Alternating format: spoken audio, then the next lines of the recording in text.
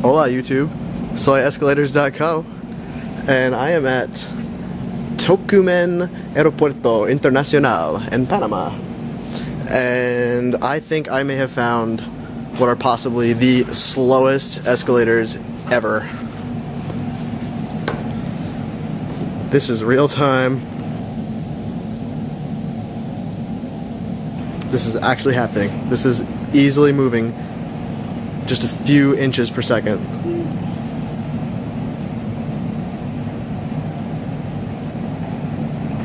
It may even be moving actually 1 inch per second.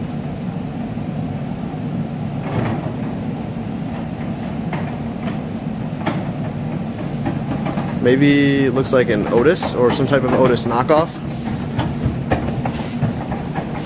But it definitely looks quite a bit like a typical American escalator. The safety rules are kind of interesting. Passengers only. Alright, we're pretty used to that. It also says, no bare feet, hold handrail, at end children, avoid sides, no wheeled vehicles, and avoid pets. Not don't bring pets on the escalator, just avoid them in general. Looks like it's got keyed run, stop, and starting. The handrails have got this kind of like interesting texture to them, which I'm not really used to seeing.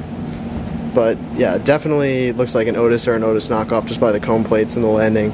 And it's got green D-mark, just like ones in the United States do. And it's just moving so slow. Unfortunately, I can't actually take a ride on this because that would actually put me in the immigration area where I'm actually not traveling to. And we're not going to be doing that tonight. Also, I don't have an hour to ride this thing. What's actually kind of funny is I think the stairs actually might be moving slightly faster. Let's take a look. No, the escalator is moving faster, but it's pretty close. Alright, well, thanks for joining. Hola YouTube, escalators.co. We are still at Tocumen, Panama, the International Airport in Panama. And I just wanted to point out, yesterday's video about the slowest escalator on YouTube was not exactly a joke, but in fact, there's an optical sensor that detects when a person steps on. So if you notice right now, it's running slowly. So let's go over to it.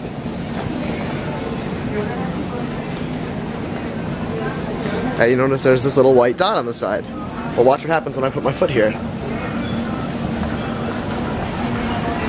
So now you notice it's running normal speed again. So yeah, what happens is that when a person hasn't boarded the escalator for a certain amount of time, it will actually slow down to save energy. Just figured you'd be interested. Thanks for joining.